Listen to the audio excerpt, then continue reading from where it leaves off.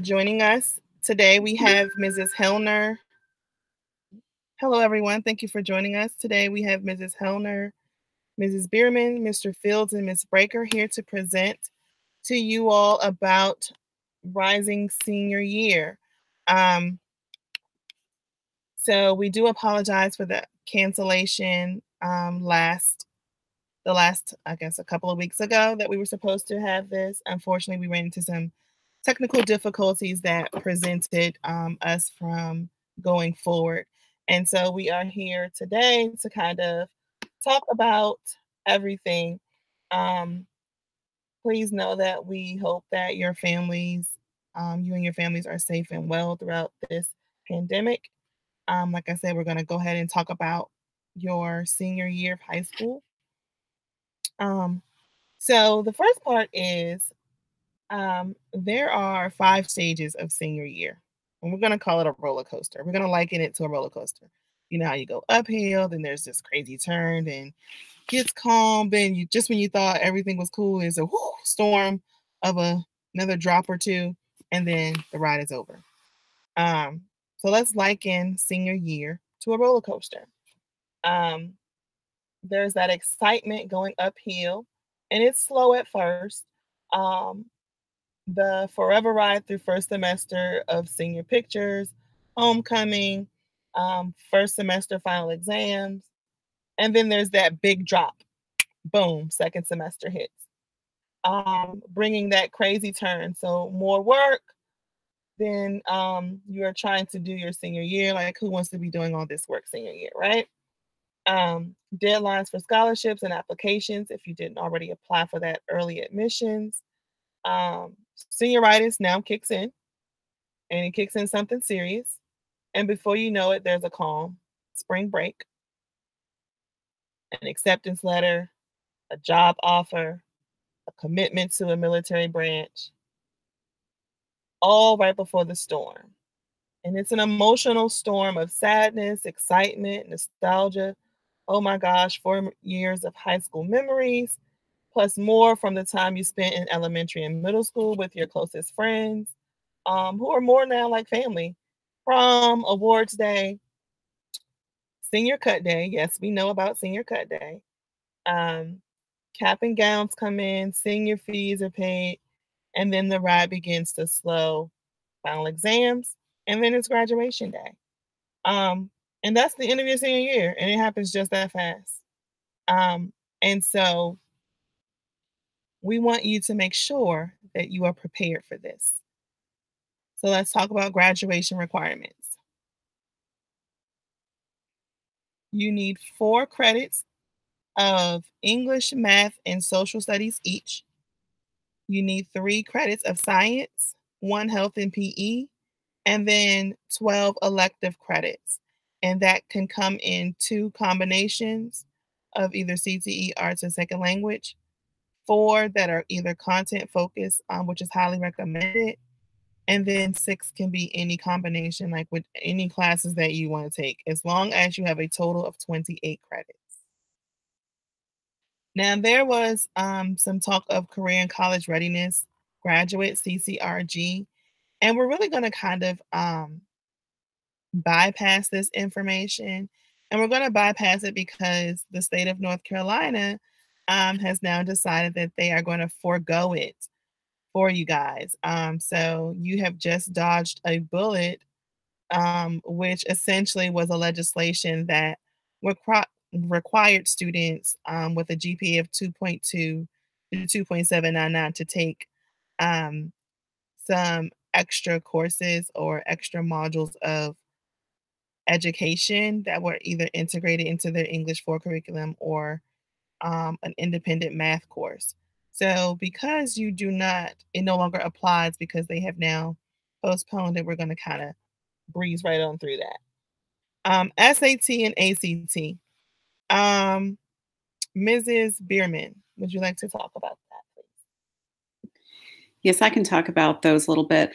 As you guys know, the SAT and the ACT are the 2 tests that you can take for college entrance purposes. Now, I will say a lot of schools are moving more toward a test-free option, which can be good for some students who have high GPAs, are very intelligent, just are not good test takers. And those students are certainly out there. But the SAT is given usually every time it is given, we give it at Granville Central. The ACT, I usually only give maybe once or twice a year, depending on how many students sign up, how many students I think are going to sign up. But even the times that it is not given at Granville Central, a student should be able to take it somewhere close by.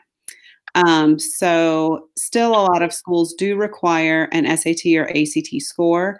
When you sign up, the vast majority of people sign up online. It will give you, I think it is 4 spaces, or is it 6? I don't know. You can chime in, Mr. Fields, if you know, but spaces to put in a college that you know you're pretty interested in. So I would encourage students to take advantage of that, because if you put those colleges in when you sign up for the SAT or ACT, they will receive the scores automatically, and then you don't have to worry about asking me or going back on the website and sending them later. If you send them after the fact from the SAT or ACT website, I believe the fee is $12. So it certainly can be done if you add a college to your list later after taking the test and getting the score back. But it does work out nicely if you take advantage of those spaces to get, so that your top colleges receive your scores automatically. When it comes time for you to sign up for the SAT or ACT, if you just go into a search engine and type in register for ACT, register for SAT, you should be able to find the information you're looking for. Again, there will be an opportunity for a fee waiver for students who are on free reduced lunch. So if you are in that boat, please come and see me, and I will be able to give you a code that will allow you to sign up for the SAT or ACT for free. Otherwise, if you do a search, it will tell you how much the test is. It does depend slightly on whether or not you want to do the essay. And students ask me all the time whether or not they should take the essay. I think it kind of depends on how strong of a writer you are. If you're a strong writer and you want colleges to see that, then I would recommend doing the essay, even though obviously if you take the essay, you have to stay a little bit longer in the testing session.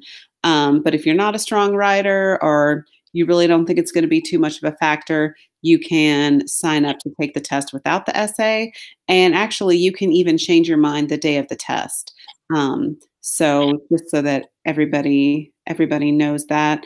Trying to think what else I should say. So yeah, the May SAT was canceled due to COVID-19. So the next time the SAT will be given is going to be June 6th. Or wait. Yeah, that's right. June 6th. Is that right? Okay. And yeah, because the SAT did one thing and the ACT did something else, and it got confusing. But you'll see on the screen, I was saying, hate to interrupt, you'll see on the screen what the anticipated dates are for SAT when they plan to do more testing. But of course, they have to update that information. But this is the most updated information on their website at this time. Right. And then here are the ACT info and dates for their ACT exams. So again, when you look this stuff up, it's going to give you the test date, a regular deadline, and then a late deadline. And you can register up until the late deadline, but just know that there's a late fee, which can get kind of expensive. Mm-hmm. Yep. AP testing, Mrs. Hellner. I'm here. So if you are planning on taking AP courses next year, we strongly advise that you go ahead and take the AP exam for those courses. The exams are free, but if you sign up for the test and don't take it, the fee has actually gone up this year. So it's now $40 instead of $15. So definitely, if you sign up, we're definitely going to need you to take that test, because then you're going to owe $40, which you don't want. There's really no reason not to take the AP exam, because the UNC system schools now accept a 3, 4, or a 5 for college credit, where in prior years only a 4 or a 5 would get you college credit. So we strongly encourage you to take the AP exam. Your teachers will get you ready. There's lots of information available through the AP College Board site to get you ready. So we really would like it if you do decide to take AP courses, that you go ahead and take the AP exam. Ms. Breaker? Thank you. So let's talk post-secondary options. You want to make sure that here are the 3 options, obviously: military, workforce, college, and university. You want to make sure that you determine which branch and option are best for you. Talk with more than one recruiter for different branches. Don't feel like you have to go with one. Don't feel pressured to join the Marines after speaking with a Marine recruiter. If you think you might want to also talk with an Air Force recruiter or also an Army recruiter, you have that right to do that. We have a military fair every year, and we will make the announcement about when that is. If every senior takes the ASVAB, so if you do intend to go to the military, you want to make sure that you're doing your best on the ASVAB. Mrs. Bierman can talk with you more about ASVAB and get you situated with that if you have any questions. Remember that Mrs. Bierman will be your 12th grade counselor. So you guys will move on from Ms. Breaker to Mrs. Bierman. You can go to college at the same time as being in the military. So don't think that, once you choose military, there's no more college. You do have that option. If you are planning to go straight into the workforce, you want to make sure that you have a plan in place. So signing up for those business classes, registration is already expired at this point. So you want to make sure that if you have those, you take advantage of them. Attend one of the resume building, resume writing workshops that we offer throughout the school year. And then knowing that some colleges have different or minimum requirements. Ms. Bierman, did you want to chime in on this part? I guess I can say a few things. Obviously, I feel like most of you guys know this, but if you are planning to apply to a UNC system school, you will need the 4th level math and 2 levels of a language, a foreign language. So just putting that out there, like you can graduate from high school in math, for instance, with just foundations of math 1, 2, and 3. But if you want to apply to any of the UNC system schools, any of the public 4-year colleges in North Carolina, you're going to have that 4th level math and the 2 levels of the foreign language. But I think, what Ms. Breaker is saying is accurate. These are the 3 main kind of post-secondary options that we look at. But as you can tell from looking kind of at this slide, there's so much variation with what students can do. A lot of students graduate from high school and work full-time and attend community college part-time, or go into the military but are also working on a college degree while they're in the military, or they want to get a 4-year degree but they start out at a community college. Like I think every individual student just has to take into consideration what their goals are, what their financial situation is, all those kinds of things, where their time needs to be spent. Maybe there's family obligations, maybe there's medical concerns. All these things play a part when a student is deciding what they're going to do post-secondary. And when we talk about foreign language, you want to make sure that if you have opted to take sign language as your foreign language, you want to make sure that sign language is considered a foreign language, because not every school or university considers sign language a foreign language. So that goes back to researching your schools and making sure that you know all the information as far as their admission requirements. Financial aid, do I have to apply? Yes. Short answer is yes. Everyone who is planning to go to college must apply for financial, must do the FAFSA form. Even if you think you won't get any money, even if you're only offered loans and don't plan to accept them, even if you get offered a scholarship. In fact, in order to even get a scholarship, you have to, you must complete the FAFSA. So it's not really optional. I And know that that. includes athletic scholarships, folks. Yes.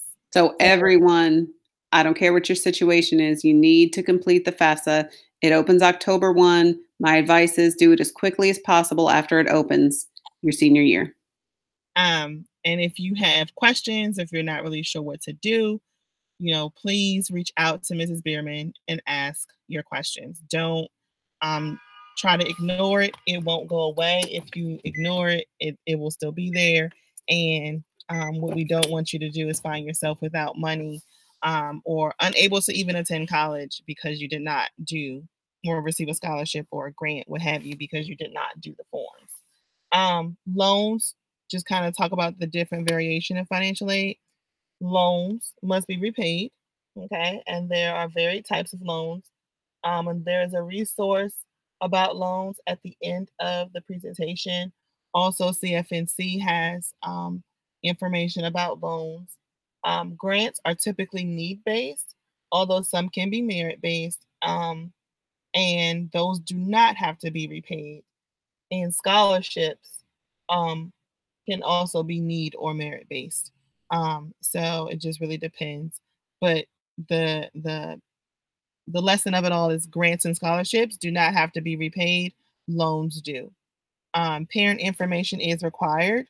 There are some exceptions. For example, independent students, students with children, unaccompanied youth, or students who have been in the foster care or are in the foster care system. That parent information is not required. I know that sometimes parents are very reluctant to share their financial information. However, please know that your student will not be able to attend. Students will not be able to attend college or receive any type of financial aid, any type of scholarships, grants, loans, whatever. They will not be able to receive it without your parental information if they do not meet one of those exceptions.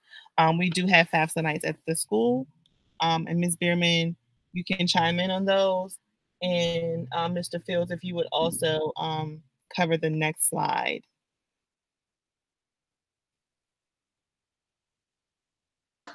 All right, for your RDS, this should already be done. If you have not done your RDS, as simple as going to CFNC and clicking the middle tab, it'll automatically be linked to your CFNC profile.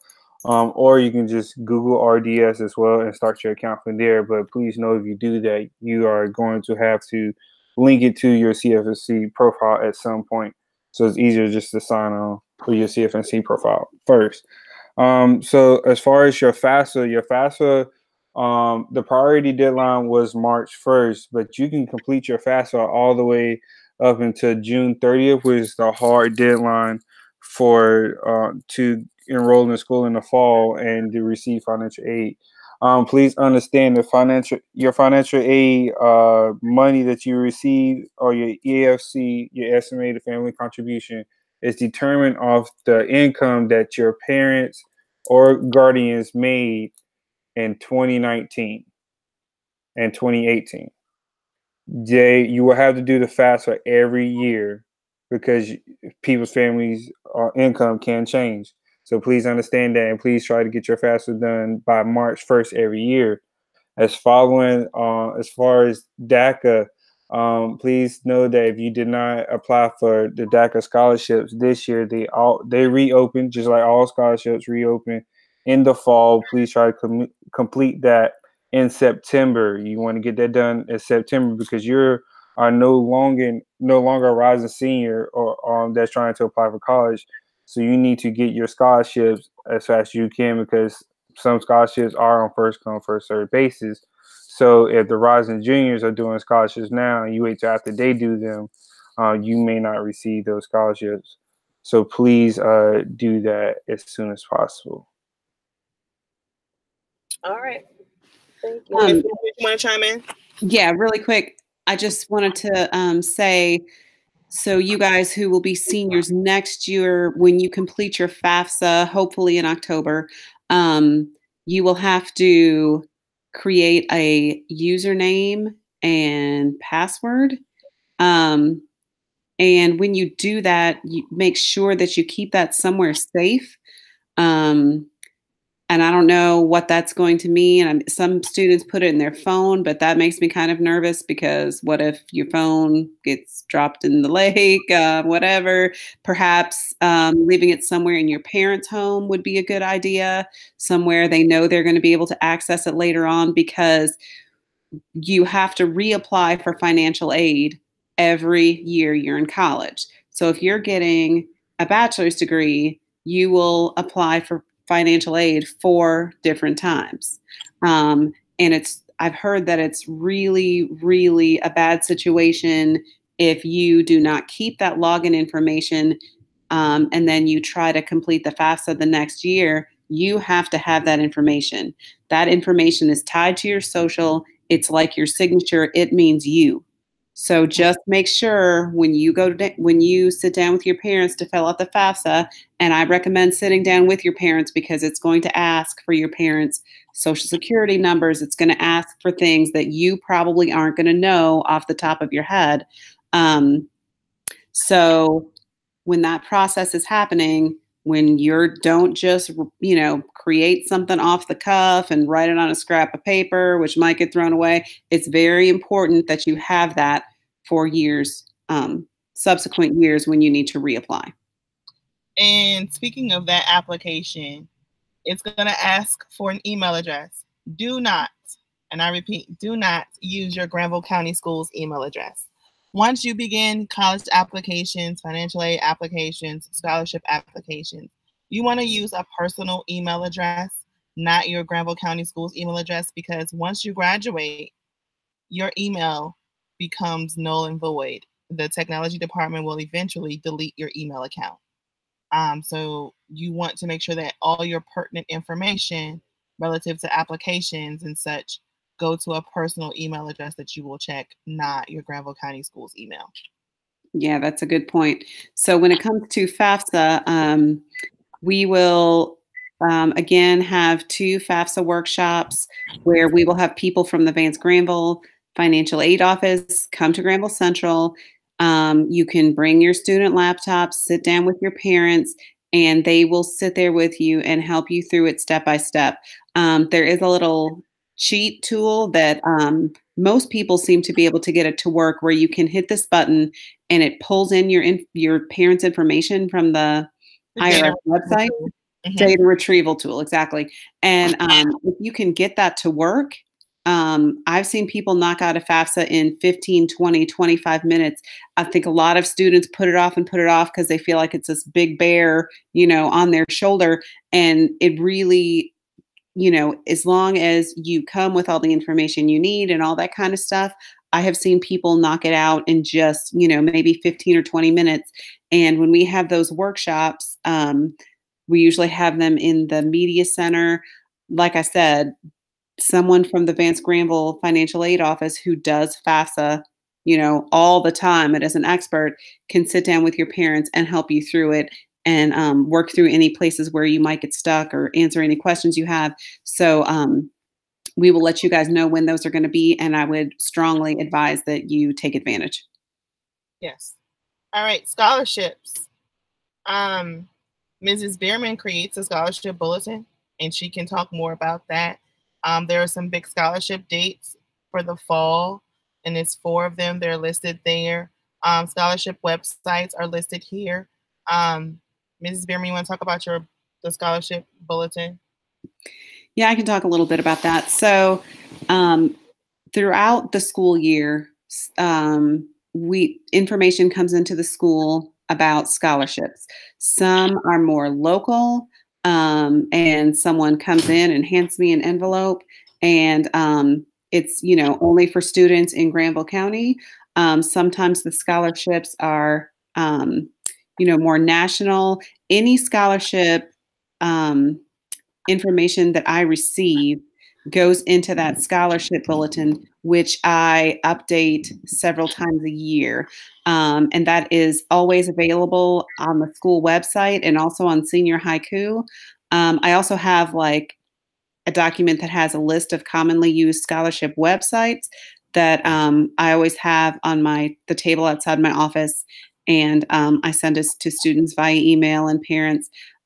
So there's a lot of things out there, and I would just encourage students to, be very intentional, go out looking for scholarships because it can do you a lot of good in the long run. All right. There's one at the bottom, the College Board Opportunity Scholarship. I just wanted to make sure that you guys have started that application process. It opened up in December for you guys, and it has a 6-step process. So step 1 is December through, I want to say June, where you basically are writing down a list of schools that you want to go to.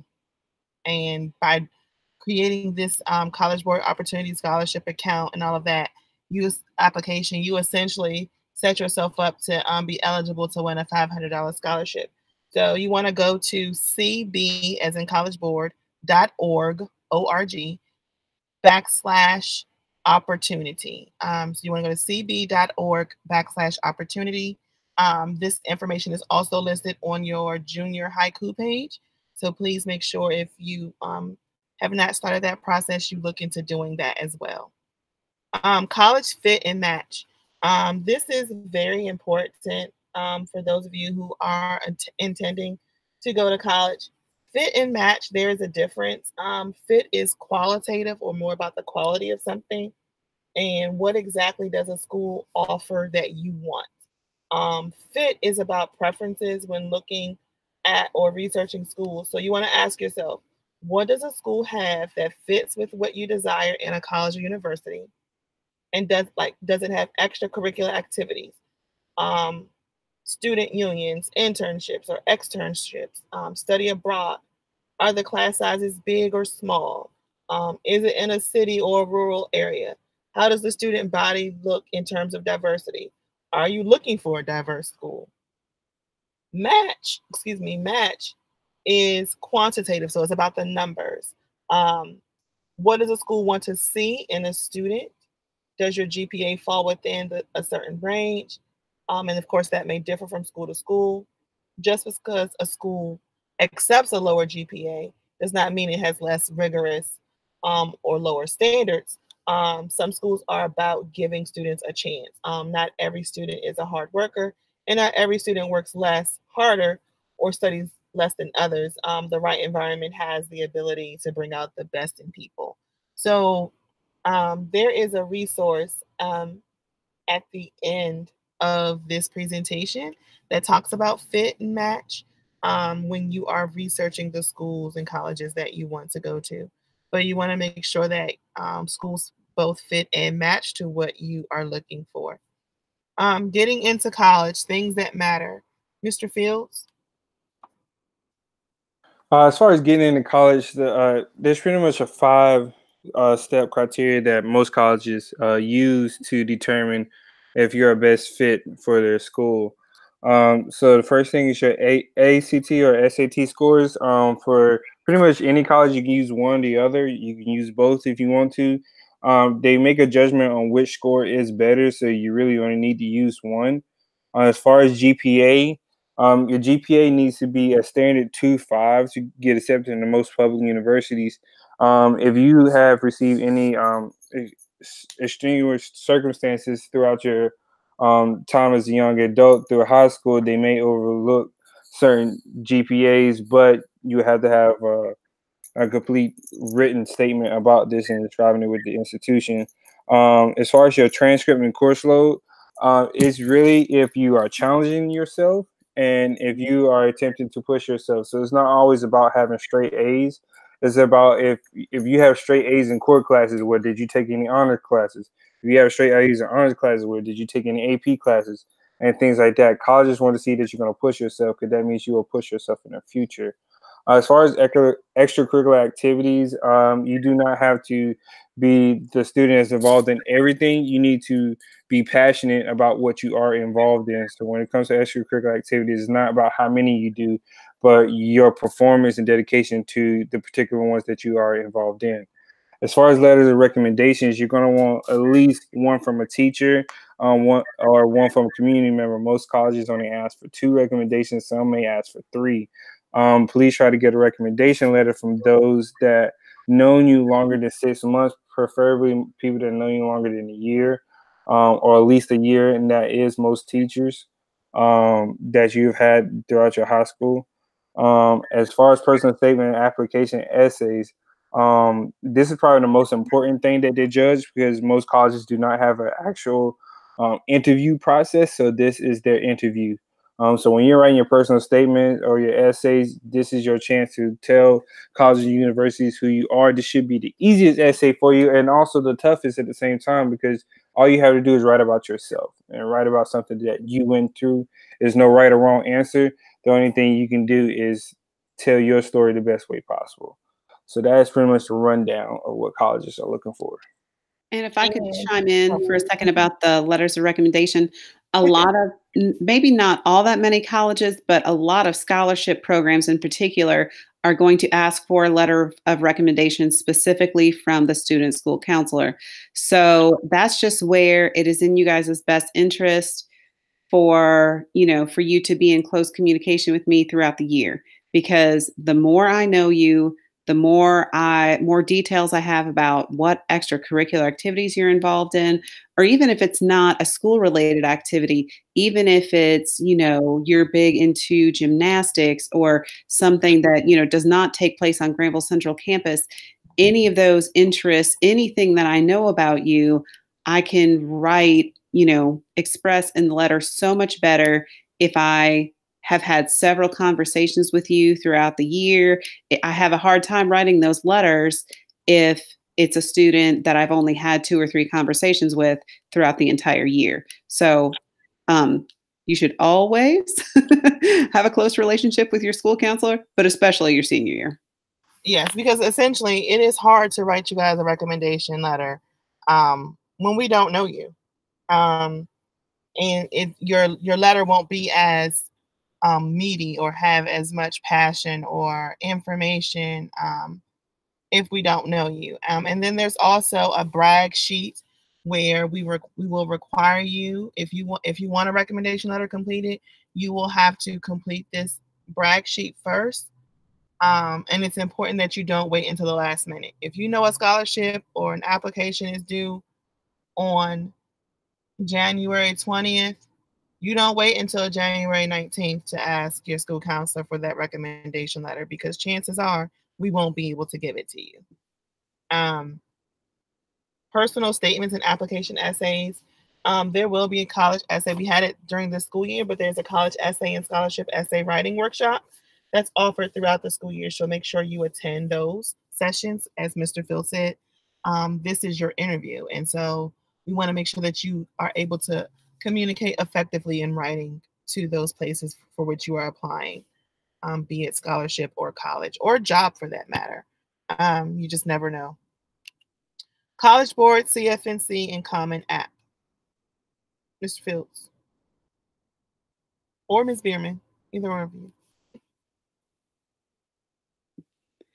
Okay, so for College Board is the organization that does the SAT and also AP courses. So as far as signing up for the SAT or ACT, if you just go into any search engine and type in register for ACT or register for SAT, it'll bring you to the right place. But yeah, I mean, obviously those are tests that the vast majority of colleges and universities are going to require. Community colleges do not, but anyway, for CFNC is just a great resource. You can go on there and get all kinds of information about financial aid, about how the financial aid process works, about the differences between, different kinds of loans, what to look for in a financial aid package from a school, how to make the right choice, how to make career-related decisions. All that stuff is on there. CFNC is fabulous. So if you do not have a CFNC account at this point, I would strongly encourage you to do that. Practice applications. I mean, so much stuff on CFNC. So if you have not gone on there just to, go through the information and find, things that would be helpful and pertinent to you, I would encourage you to do that. Common App, a lot of schools also use Common App, and I feel like a lot of our students do use Common App, and it makes it kind of nice because if you're applying to several schools, all of which use Common App, I go in there and fill out your information, upload your transcript. I can submit a letter of recommendation through there, and I just put the stuff up there once, and then all of the colleges automatically receive it. So not every school is on Common App, but if, particularly if all the schools you're planning on applying to are on Common App, I would encourage you to do it that way. Yes. Also, one more thing for CFNC. It also has a section that's just for scholarships and grants. So if you're having a hard time finding scholarships that may pertain to you from the list that Ms. Bierman gives you, you can always go to CFNC and find a list of at least 50 to 100 scholarships that may be available to you. And so two other things. There's also, if you know that you want to apply to an HBCU, there's also a HBCU common application. And that is commonblackcollegeapp.com. Sorry, I didn't put it on there. And that, just like Common App, it allows you to apply to more than one school at one time. The great thing about that particular website also is that it's only one application fee. So as opposed to paying for, you want to apply to 5 schools, you got to pay 5 application fees. There's only one application fee. I believe it's $35, and you can apply to about 50. It's apply now and pay online $20. So it's one application fee for 55 schools. So that's another resource if you know that you want to attend an HBCU that has the program of study that you are interested in. The other thing was, I can't even remember. Oh, well, if I remember, I'll go back to it. But definitely want to talk about the common applications. And then, yeah, I can't remember what the other thing was. Ms. Breaker is old, you guys. College application month, and college application week. Mr. Fields. All right, college application month is just a month to set aside that you need to dedicate to completing college applications, because obviously you should not wait till the last minute. So it's better to get these applications done early.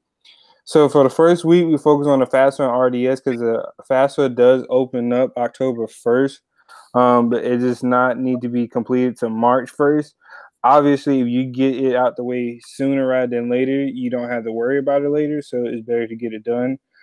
Week 2 is preparing to apply, so make sure you're getting recommendation letters for your applications, that you make sure that your RDS is done and does not need to be filled out again. You are making sure that you are completely ready and have all your parents' information that you may need to apply to actual colleges. Also, during week 2 is usually when there is a priority deadline or early action deadline for some colleges and some scholarships. So that's why you need to keep your eyes open for that. As far as college application week, this is usually when North Carolina has its list of 50 plus colleges that have no application fee. You need to take advantage of this because usually once this week is done, application fees can range from $35 to $85. So we all know that everybody loves free, so let's take advantage of free while free lasts. As far as week 4, the follow up. Week 4 is just a chance for you to follow up on all your your applications you need to send, your transcripts that you need to finish your FAFSA, and you make sure RDS is done. This is a good chance for you just to recap and make sure you apply to every school that you wanted to. Right now, for example, you have UNC Chapel Hill's early action, North Carolina Central, and NC State. It's October 15th. That's usually during that week too that I was talking about.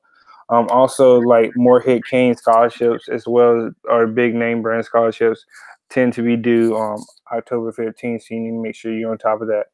College application week for 2020 will be from October 19th to October 23rd.